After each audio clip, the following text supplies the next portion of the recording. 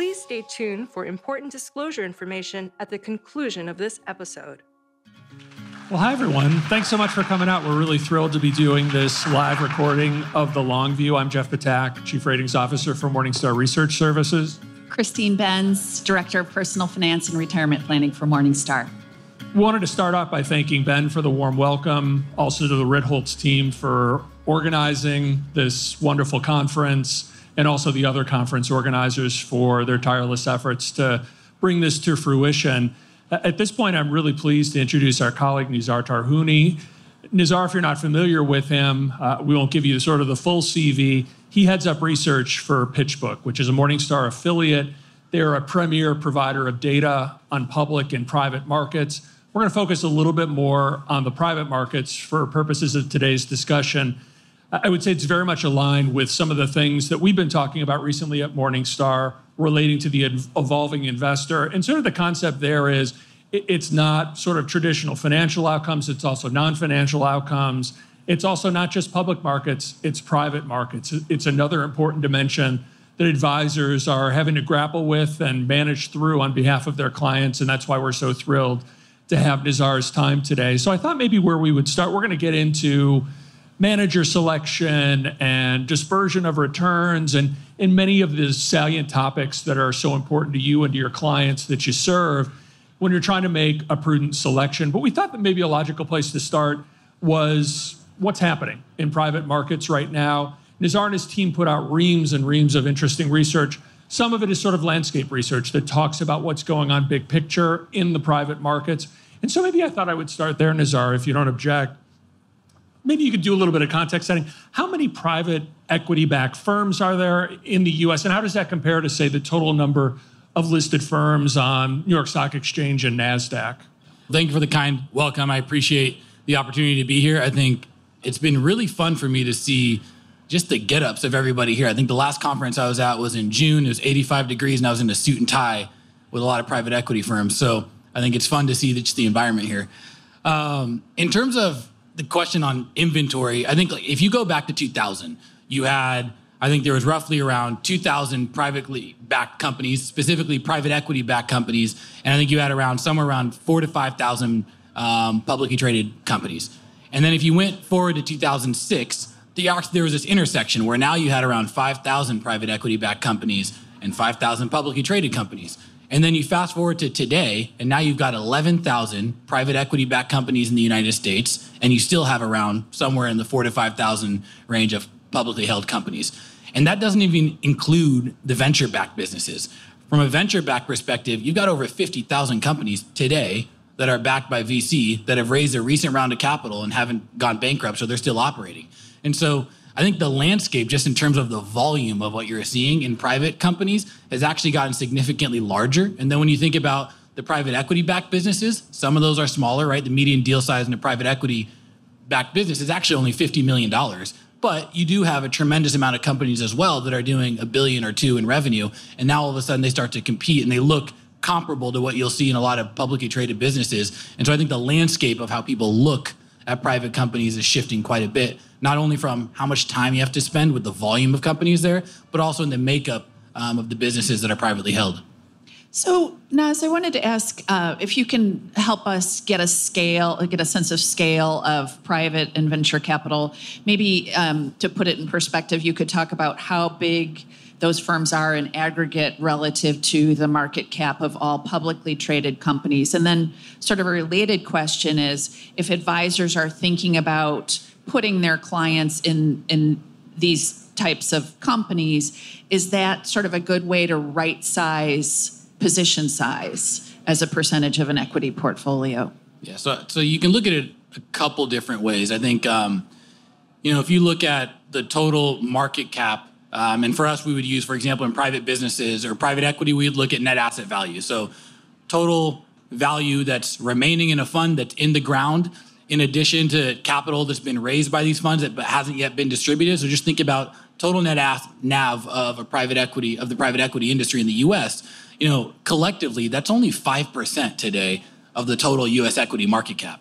And if you look at the venture market's actually only around 2% of the total U.S. equity market cap. And those figures have both doubled over the last, call it 3 to 5 years. And so, yes, you've got, the market's getting bigger, but as a percentage of the equity markets, it's a very small sliver. And I think in terms of how you size a portfolio, if you are an advisor, I think it's really different relative to institutions. And I actually think there's a lot of conversation around advisors wanting to be in private equity or in venture and alternatives in general. And I think there's a lot of danger there because when you think about placing money in private equity, what you see right now for, retail or even high net worth individuals, the types of vehicles that are afforded to them or available to them, whether that's BCred or Carlyle, these are great asset managers, but they are very different products than what you're going to see the institutions in. And I also think when you think about an institution that's got a ton of diversification happening inside of alternatives, so they're finding different varying correlations, whether it's in a secondary strategy or in a private credit strategy versus private equity versus real assets. A lot of retail investors, what you'll see is, well, can we place them in a pure private equity fund or a venture fund relative to the public markets? And you're not going to get that same diversification there, and you're not going to get the same return profile that you think you might get. And so I actually think sizing, there's no one size fits all, and it all goes down to the access of the type of strategy you get. Whereas I think a lot of the strategies that are available to ultra high net worth or even retail investors in general aren't actually going to accomplish what people think they might accomplish or what they read about in the paper. It might actually be more of a detriment to that portfolio than a help. And we're going to delve some more into topics like manager selection, asset allocation, portfolio construction, which you've touched upon. I thought maybe briefly we would talk about trends, probably most manifest of which is performance. I think that Pitchbook has developed a set of proprietary indexes to track the buyout, private equity growth, venture capital segments of the private markets. What's performance look like in recent years? So in recent years, it's kind of hard to fully put it in perspective because you have a few different things working against you when you're valuing private businesses or valuing private funds. Number one is volatility. So I think, kind of based on the last question you had in terms of sizing a portfolio for advisors, you get a lot of questions around, well, do you get outsized returns and do you get, less volatility in private equity? Well, the returns that are reported on a quarterly basis. There's not an active trading process to try to clear a transaction. And so pricing a deal or figuring out where something might trade at in the market that's privately held is difficult to do. So it's effectively an academic assessment of where you think that business would trade through a process. And I think what we've noticed historically is that firms tend to be very quick to mark up assets and very slow to mark down assets. And so at that point, when you try to level and think about, for example, a Sharpe ratio, the Sharpe ratio you're getting from private equity is actually nowhere near what you're getting from a public market or an equivalent buying a stock or investing in a fund when you think about really de-smoothing the returns and thinking about volatility. You're taking on more risk for maybe higher return in private equity. And so from a return perspective, we see, I like to look at just vintages. So if you think about a fund 2012, 10 years ago, what we find is about 6 years in, the returns that are stated by a manager tend to actually converge with the real returns that they end up realizing. And so a good barometer of that is if you go back 10 years, now we know those returns are pretty much real, and a lot of that capital has been distributed back in private equity in the US. You see, we use a PME to take a look at $1 in private equity versus $1 in the public markets using the S&P 500, outperformed by about 9%. And then if you look at the venture markets, it's a bit higher, where you see $1 in the S&P versus venture outperformed by about 25%.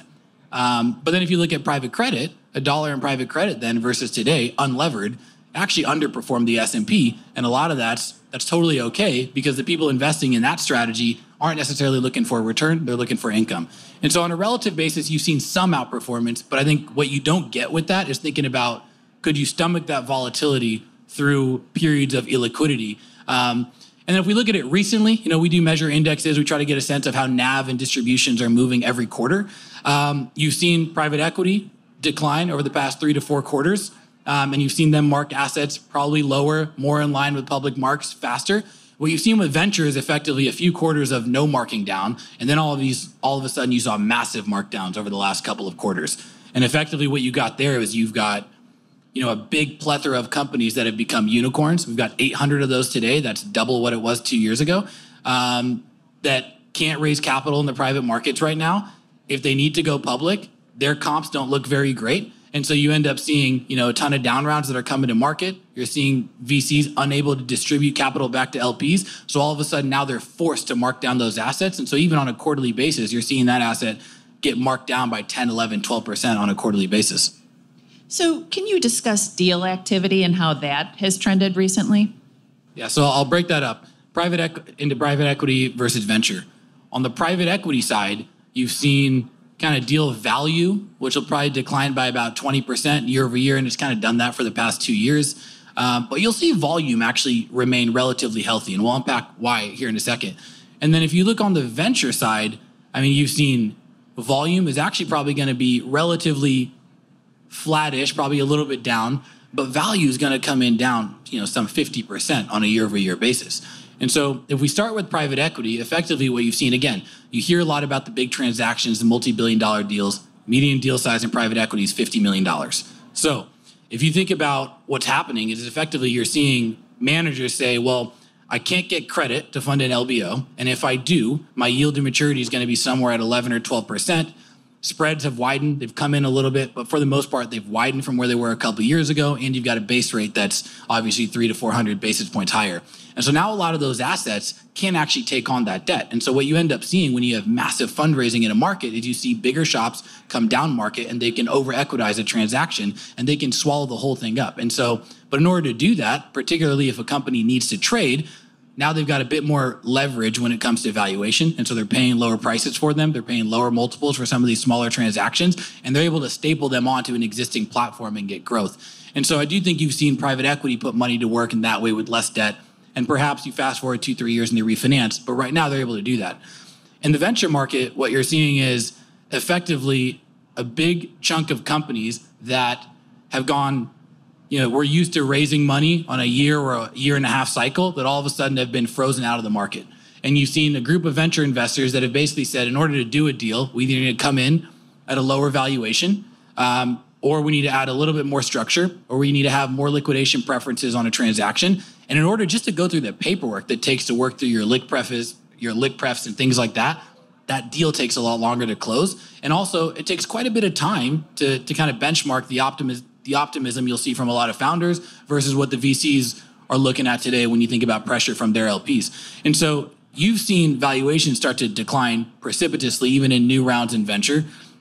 We've gone from effectively 0 to 3% of rounds being down rounds to, I think today we've got close to 15% of rounds in the market right now are actually being marked lower from their last valuation. And so you have a tremendous impact on employees and founders, and those are the people that are getting, marked lower and are having to deal with more dilution. And so deal flow has been okay, but it's come at the expense of valuations on the private equity side, and on the venture side, it has come at the expense of kind of the employees and the founders, but it's a different market today.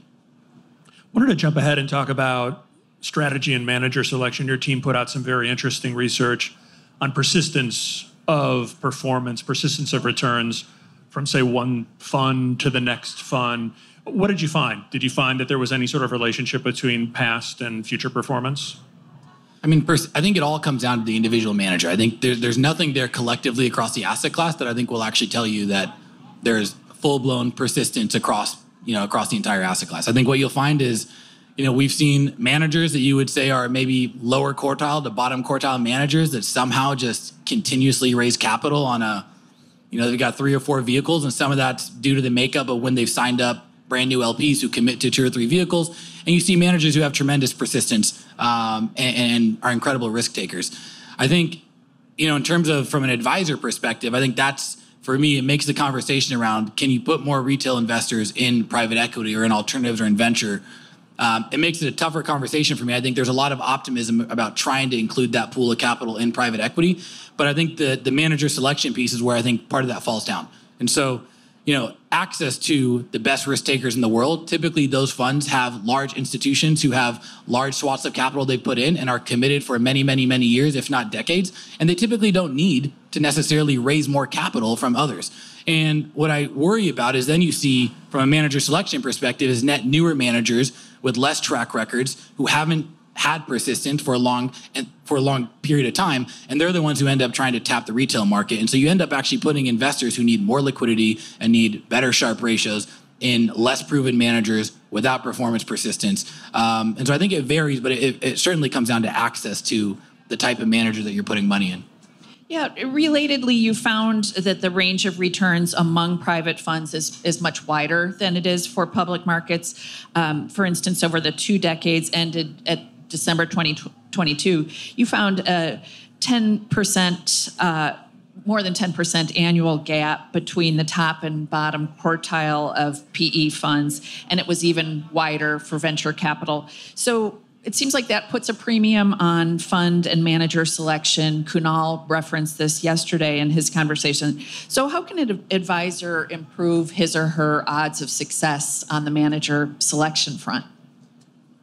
It's a great question, and one that I think is really hard to answer in one simple way. I think, from an advisor perspective, a lot of it comes down to how much money can you actually put to work and what's the capacity you have as a platform. And I think what we've seen is where we've seen larger advisors who pool a tremendous amount of capital together across their platform, or find ways to also allow a lot of individuals in their platforms to invest directly with sidecar vehicles, tend to have a little bit more control over the fee structure, which improves, the outcome that they're going to get. But I think when you see advisor platforms that look to just simply find some sort of small allocation in a larger fund or with bigger managers that has a little bit more liquidity involved, typically what we've seen is the more liquidity a fund offers, the less return it's typically going to offer. And so I think from that perspective, the relationship with a manager that you're invested in truly has to be long-term in nature. And so when you look at institutions who've been able to seed big GPs over the past decade or two,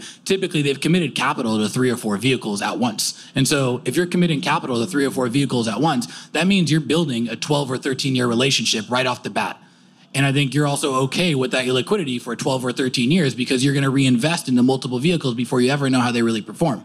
And I think that's probably hard for many advisors to do, depending on the size of saying, hey, I'm going to put money to work, and it's okay. We don't need to know what the return profile might look like, and I'm okay with the illiquidity for 12 years. And I think you might, depending on who you're serving, you might have some investors who are, or individuals who are okay with that, and you might have some that simply aren't. And so I think it's a challenging question, but it really comes down to, can you put together the capacity of capital that's really attractive to a GP that also allows you to get preferential treatment in some of your return stack? And in the fee treatment, do you have the sophistication to underwrite some of the direct opportunities you might have alongside that manager?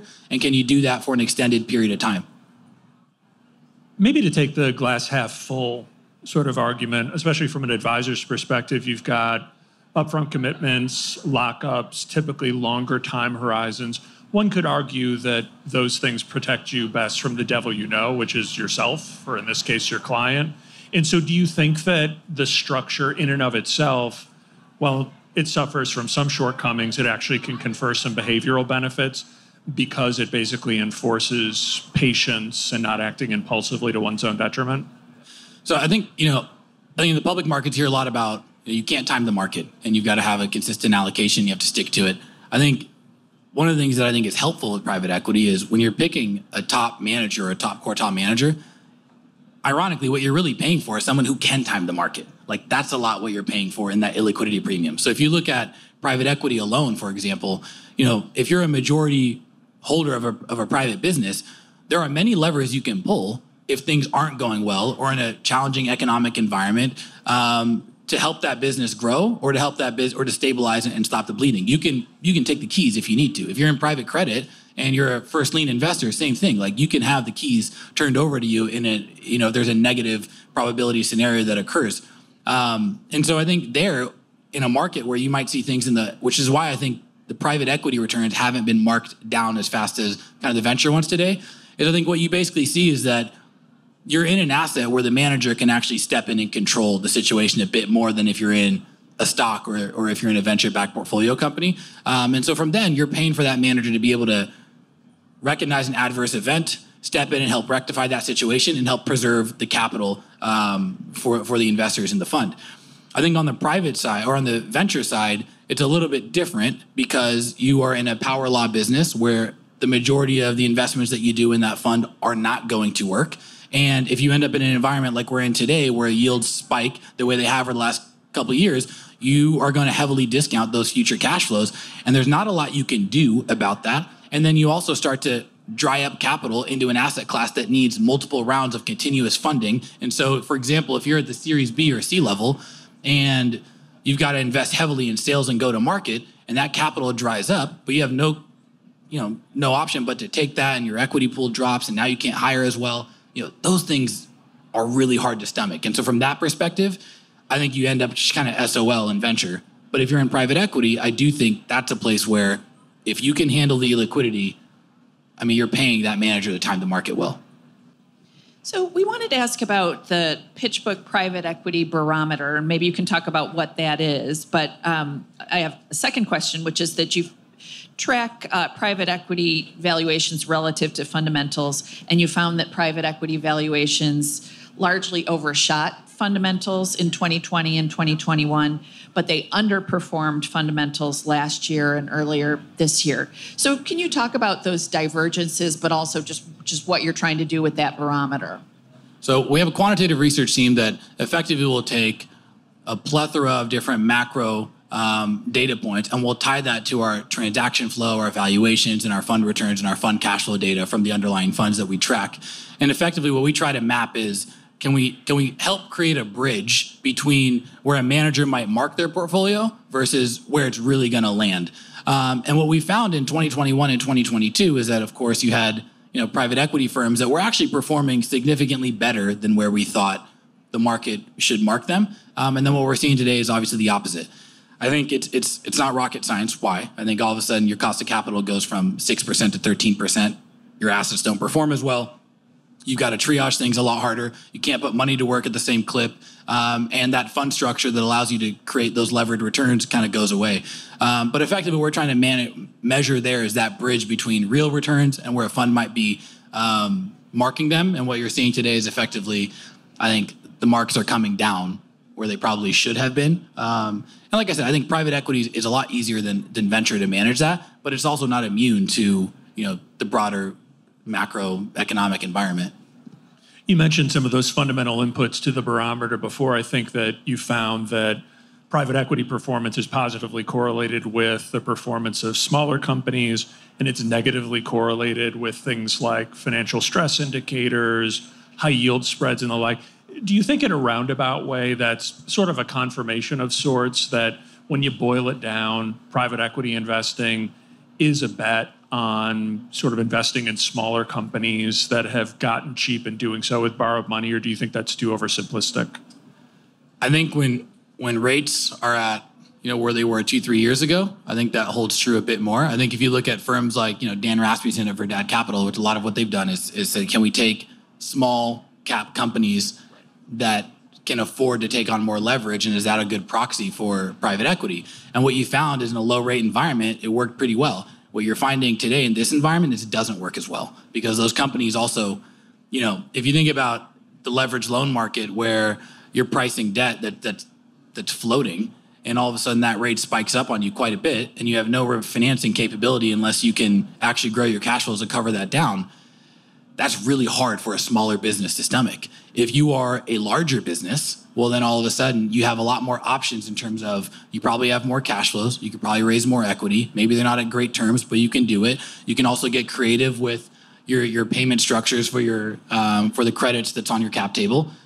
You've got private credit offerings that can do delayed draw type pieces that allow you to sit with kind of unitranche solutions.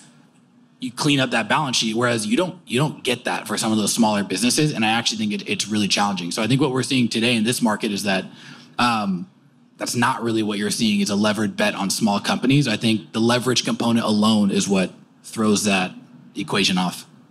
So you've referenced the volatility smoothing dimension of all of this. I guess Cliff Asness calls it volatility laundering, whatever you want to call it, and you and the team have measured that and found that reported private equity volatility was only about half of estimated actual volatility. And in the VC space, the estimated volatility was about 2.5 times what was reported. So what are the implications for asset allocation and portfolio construction for advisors potentially who are looking at this area? I think that's where it comes back to to capacity and manager selection, and who you're trying to serve. And so I think from an advisor perspective, let's take a look at venture on its own. Venture, that's the most volatile asset class you can be in. Like, most of the things you do fail. I think the common perception, or anyone investing, is I don't know. I don't think any of us like losing money, and I don't like buying a portfolio of stocks and just assuming that 70% of these might actually suck, but if I can make money on 30%, I feel pretty good.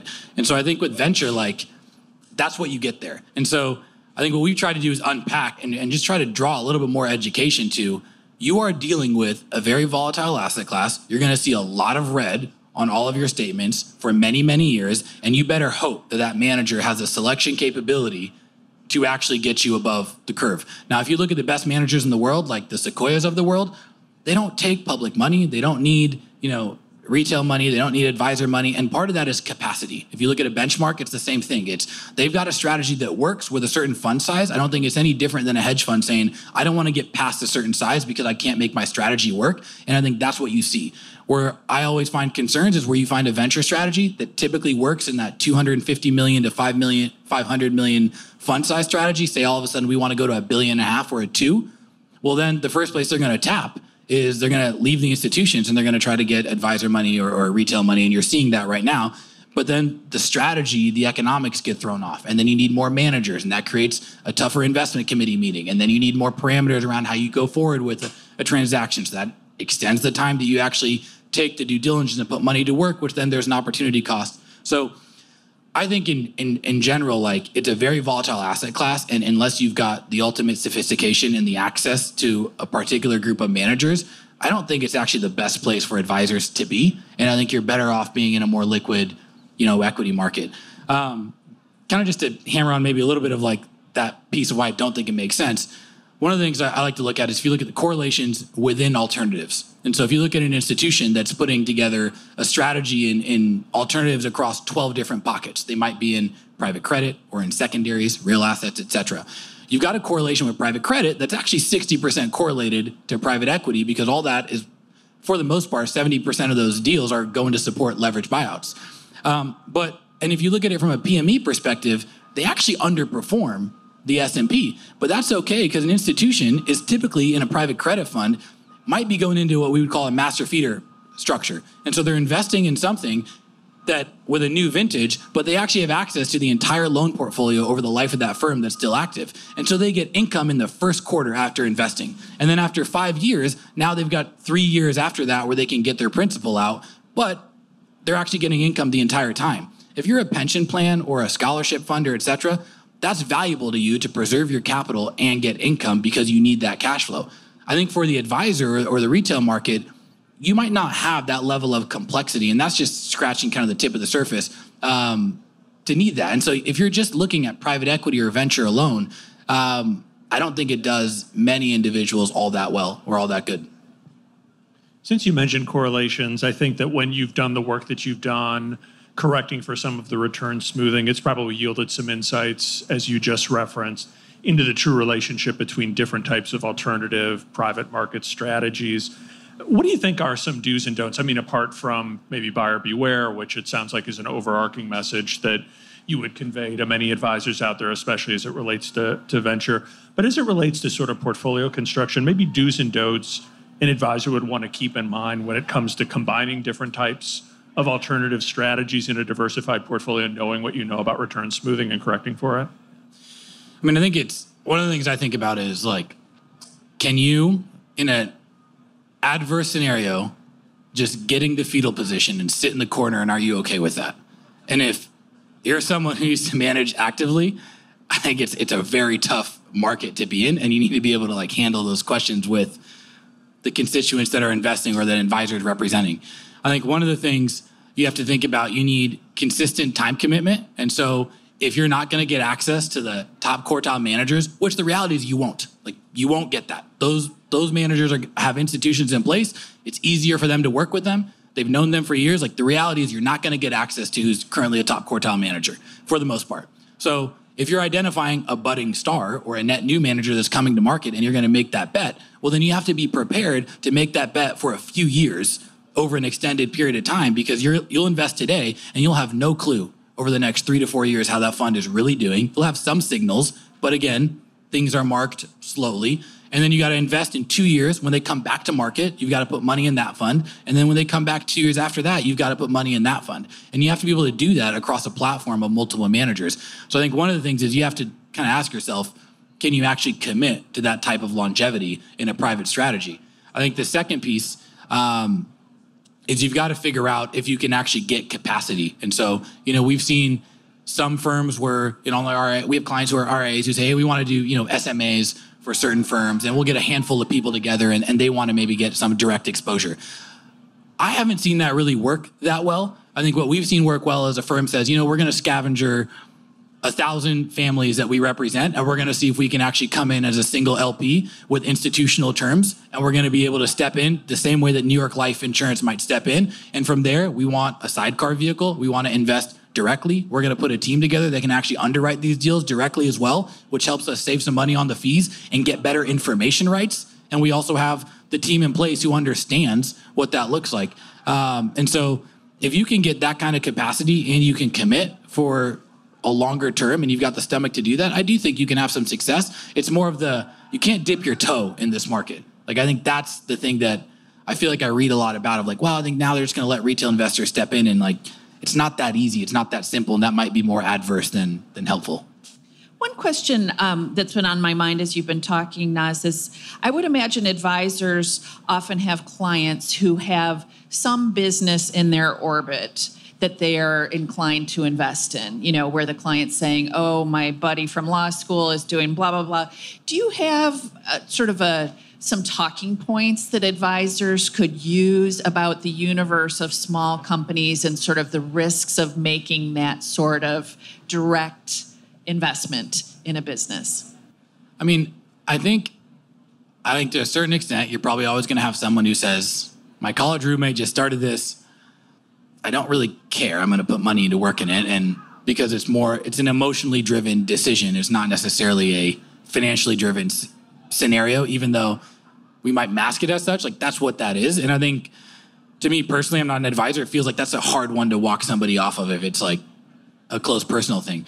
I think in general, though, it's the ability, can you truly underwrite it? And it doesn't have to be perfect, right? You're going to underwrite a transaction that's a small company that's maybe not that old or doesn't have, fast growing cash flows. But you're not going to be able to underwrite it with a traditional kind of DCF the way you would do a public company. But can you have some sort of mental model or a foundation in place to help you walk through what the outcome of scenarios could be and what the probability of those scenarios could be? We see investments, even at the venture stage. I think you hear a lot about, we're just investing in people and we're making a bet on this person. But I guarantee you, if you look under the hood at a lot of these VCs, that's not what's happening. There's a tremendous amount of work that goes into how they value a TAM, how they value maybe any metrics they have. If they've got any product market fit or product usage, they're looking at that with a fine-tooth comb. There's so much work that goes into what is the true addressable market? What is the real serviceable market? What will actually cost for us to penetrate that serviceable market? What would have to happen for this to go wrong? How do we think about the range of scenarios in 2 years versus 5 years? There's so much work that goes in. It sounds better to say, well, we're just investing in a person. I really love this person, this founder. They were so hungry. Most founders can be pretty hungry, but there's a lot of work that goes under the hood to create some sort of mental model to help those firms evaluate those businesses. And so if an institution is going to do that, every individual and advisor should also be trying to root themselves in something like that as well. It's not just a bet on, a charismatic founder who can actually just go drive a business. I wanted to ask you about private credit. It's come up earlier in the conversation. It seems, based on the research that you've done, that institutional demand for private credit has cooled off a bit this year. And so it seems natural that they would start passing the hat around amongst high net worth individuals, many of them represented by advisors who are out there. So given that, if you had to provide counsel to a financial advisor who was diligencing a private credit deal that they were being pitched, what are the top 2 or 3 questions that you think they ought to be asking themselves on behalf of their client to make sure that that's the sort of pitch that they should accept on behalf of their client? Private credit, I actually absolutely love. I think it's a great strategy for advisors and institutionals alike. And I also think there's various market tailwinds at play and dynamics that serve it really well today. So I think one of the things most institutions in private credit, there's some alpha they're looking for, but they're not. It's usually, again, it's a sleeve within the alts portfolio. And if you look at a PME from 2012 in private credit, it's probably performed at 70% of what you would get in the S&P 500. But again, there's a couple structural pieces here. The good private credit funds, many of which can serve an income need. You're in, like I said earlier, you're in something called a master feeder vehicle. You invest in a new vintage, but you have access to all the loans in the portfolio. Those managers can actively trade some of those loans. They typically also have mandates to trade broadly syndicated loans within that private credit portfolio.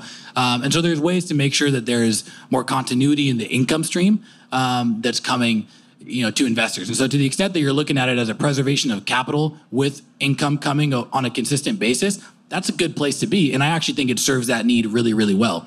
I think one of the things where you fall is everybody, even today, wants to benchmark it and say, okay, well, today, the yield to maturity on a private credit deal should be 12 to 13%. That's what it's going to cost. So great, I want to be there. Well, again, you can't take a business's cost of capital from 6% to 13% and then assume that that's a good place to be, because the business might not be able, they might default on that. And two, if you are also in, especially on our end, institutions or larger advisors, if you're in the credit of these companies, you're probably somewhere exposed to the equity of these businesses. And so if the equity starts to fall apart at the same time that the credit's picking up, you're just kind of washing things out. And even if you look at some of the big managers like Carlyle, et cetera, or Golub or, KKR, a lot of them fund many of their own transactions. You'll see their credit funds are also on the cap table of the companies that they've done the equity deals in.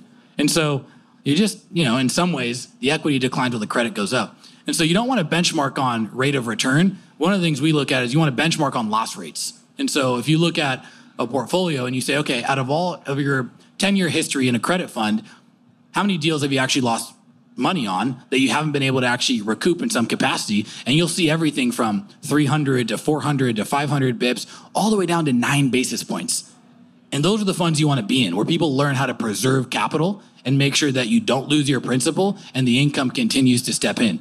The other piece that you want to ask about is covenants. So if you looked at, 2008, when private credit stepped in, the bank basically, and the government basically said that the banks couldn't lend to a lot of these leverage buyouts past 6 times leverage. Well, private credit could, and they could step in with a simpler solution, but then the covenants got really, really, really, really loose. And so all of a sudden then you were basically competing on the lowest set of terms. And so if you look at the big shops, whether it's Ares or Golub, et cetera, they've got the capacity to be able to do that and step in if they like a company without the covenants. Whereas if you're in a smaller fund, even a fund that's got 8 or 9 billion in AUM, the covenants matter. And do you have the ability to actually step in and help? And it doesn't mean, I think people think about covenants as if they trip them, well, then the rate's going to go up. Most of these vehicles are not trying to hurt the portfolio companies that they're in, but they're trying to see it earlier. They want information rights. They want to know when things might pop up, and they want to be able to actually help rectify that situation for everyone.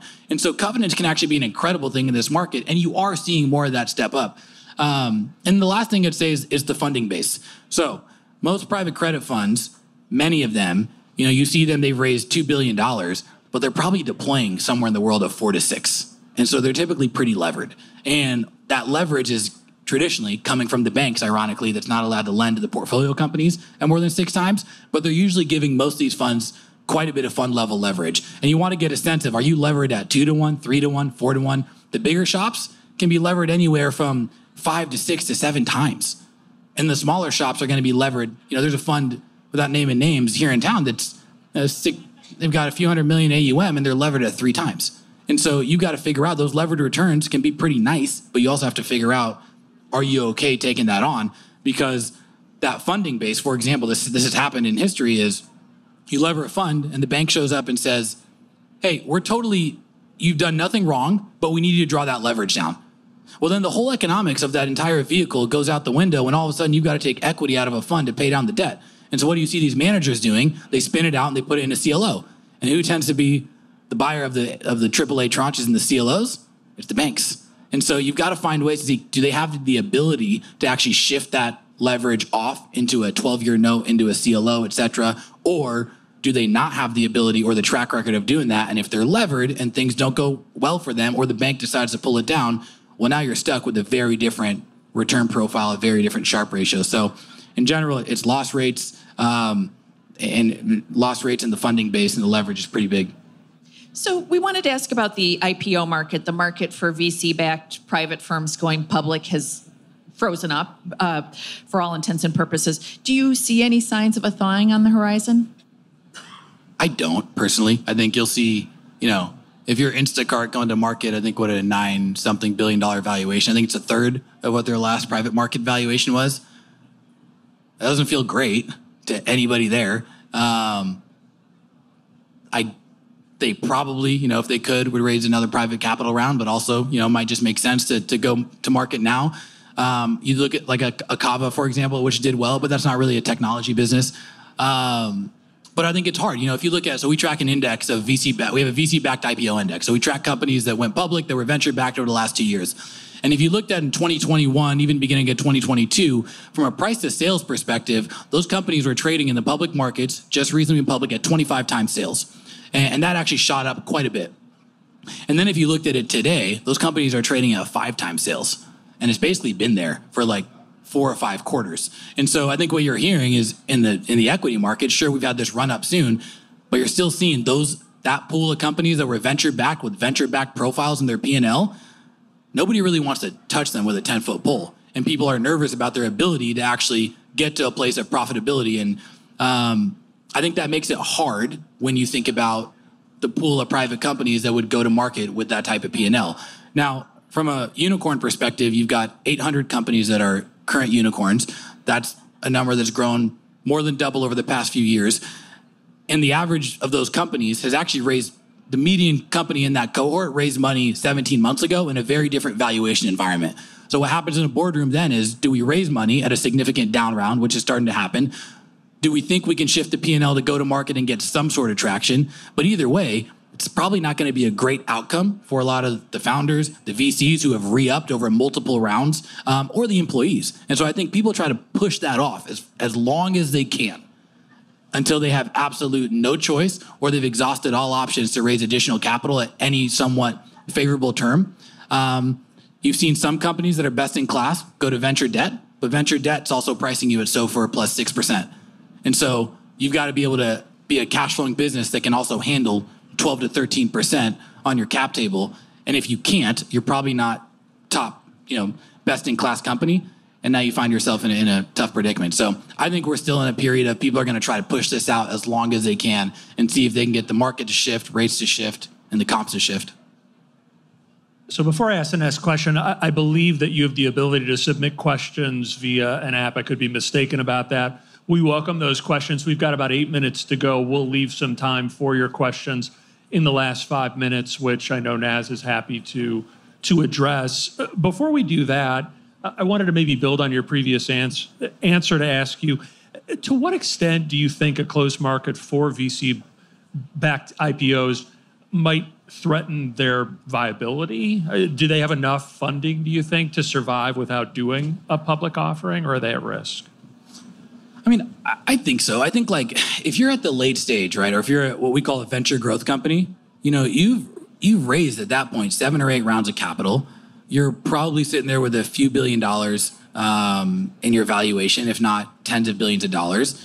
And I do think what you'll see from your VCs is the ability to put more money to work, but at significantly more favorable terms for the venture investors. And so, we track kind of an indicator of how founder or investor friendly the market is. And we look at things like liquidation preferences, valuation step-ups, time between rounds, and different fee structures. And what you've seen today in this market is this is the most investor friendly or GP friendly market that we've seen ever. And effectively what that means is you have these VCs who are driving the terms. So I think the capital is there for the best in class businesses. But, one of the things I think sometimes gets overlooked is, for a VC-backed company, what happened in COVID, it's happened over the last year, is effectively you look at your portfolio and you put them into different buckets, maybe 3 different buckets, and you put more money to work at better terms that are advantageous to the GPs in the top companies. You try to offer your time to the middle companies to help them weather that storm, and then you basically forget about the bottom third.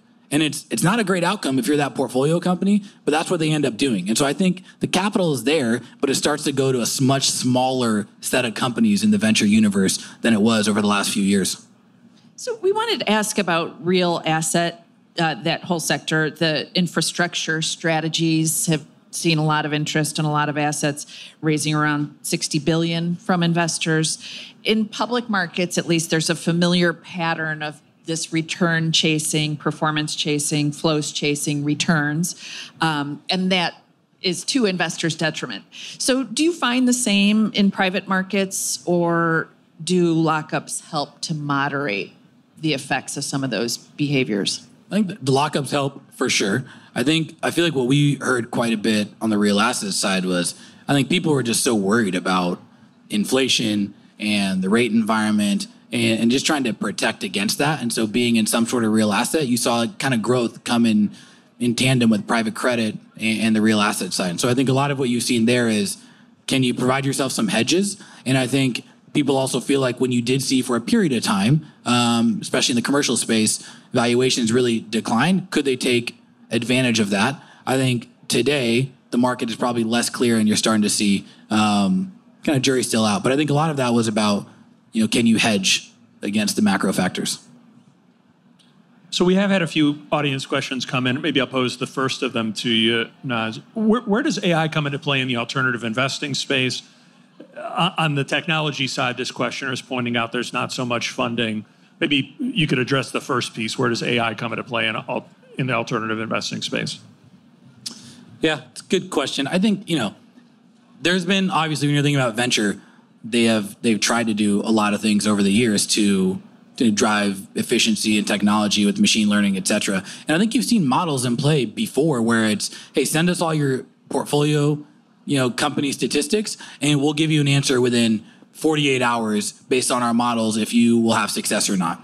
And I think what you found when some of the firms went down that path is that it didn't work all that well because, number one, you had to do a bunch of work to think about how might the TAM change, how might the market change, how might the serviceable market change. And I think a lot of that does come down to investment committee meetings and people doing a ton of work, really trying to see the forest through the trees. And so I don't think you're going to actually see it. I think you're going to see a lot of VCs talk a lot about it. I don't think you're actually going to see a lot of them actually sit there and use that to decide what deals they get into and what they don't. I think where you want to see it is kind of on the back office operations, whether it's the paperwork, the administrative that goes into these transactions. There's so many lawyers, so many bankers. There's a lot of accountants, et cetera. There's a lot of people on the back end involved in all of these transactions, particularly when you're thinking about running a sale process or a funding round, et cetera. And I think those are the pieces where you're doing a lot of duplicative but very necessary work that you see technology can step in. And you're seeing that now, whether it's, companies that are helping make their way through documents and summarize things or legal AI agents and assistants and things like that. I think it's more that back office side is where you see the impact. Another question from the audience, which was one of our questions actually as we prepped for this. Has the rise in yields and the increase in inflows to fixed income affected private equity firms and funds? Yes, I think I would focus on the yields component, right? So if you look at even just last year, you've had, I think today we're at somewhere at SOFR plus 600 or something like that, and you've got kind of the average yield and maturity on a deal supporting a LBO is about 11% to 12%. You go back 2 years ago, all in net, some of these firms were paying 4 to 5%. And so it completely changes the economics of how they can go about doing a lot of their transactions in private equity. I also think when you are thinking about the leveraged loan market and trying to go to market, that market also dried up quite a bit because you didn't have the banks who wanted to step in and syndicate those deals. And so, if you look at this year, technically the leveraged loan market's only down 20% from where it was last year. I think we'll do 150 billion so far today in leveraged loans, the broadly syndicated market.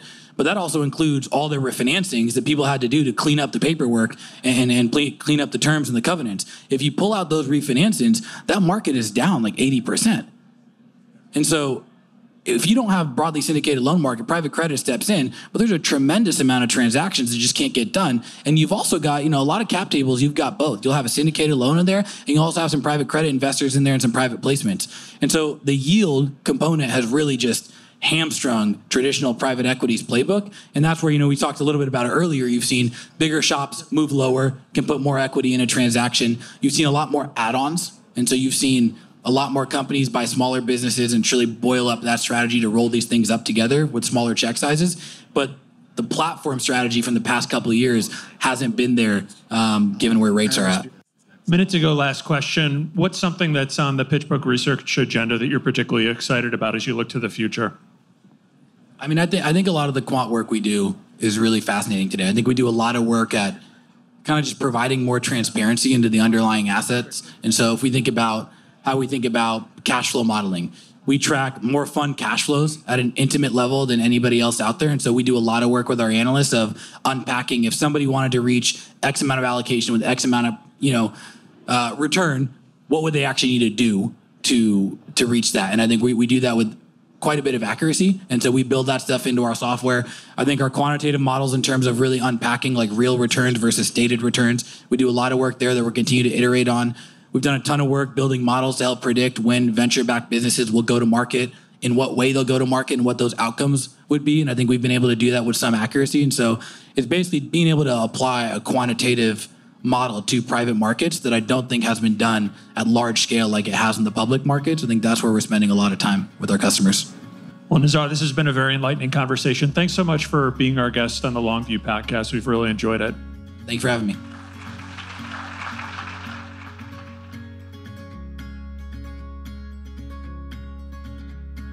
Thanks for joining us on The Longview. If you could, please take a minute to subscribe to and rate the podcast on Apple, Spotify, or wherever you get your podcasts. You can follow us on Twitter at SYouth1, which is SYOUTH and the number 1. And at Christine_Benz. George Cassidy is our engineer for the podcast, and Carrie Gretchick produces the show notes each week. Finally, we'd love to get your feedback. If you have a comment or a guest idea, please email us at thelongview@morningstar.com. Until next time, thanks for joining us. This recording is for informational purposes only and should not be considered investment advice. Opinions expressed are as of the date of recording. Such opinions are subject to change. The views and opinions of guests on this program are not necessarily those of Morningstar, Inc. and its affiliates. While this guest may license or offer products and services of Morningstar and its affiliates, unless otherwise stated, he or she is not affiliated with Morningstar and its affiliates. Morningstar does not guarantee the accuracy or the completeness of the data presented herein. Jeff Patak is an employee of Morningstar Research Services, LLC. Morningstar Research Services is a subsidiary of Morningstar, Inc. and is registered with the U.S. Securities and Exchange Commission. Morningstar Research Services shall not be responsible for any trading decisions, damages, or other losses resulting from or related to the information, data analyses, or opinions, or their use. Past performance is not a guarantee of future results. All investments are subject to investment risk, including possible loss of principal. Individuals should seriously consider if an investment is suitable for them by referencing their own financial position, investment objectives, and risk profile before making any investment decision.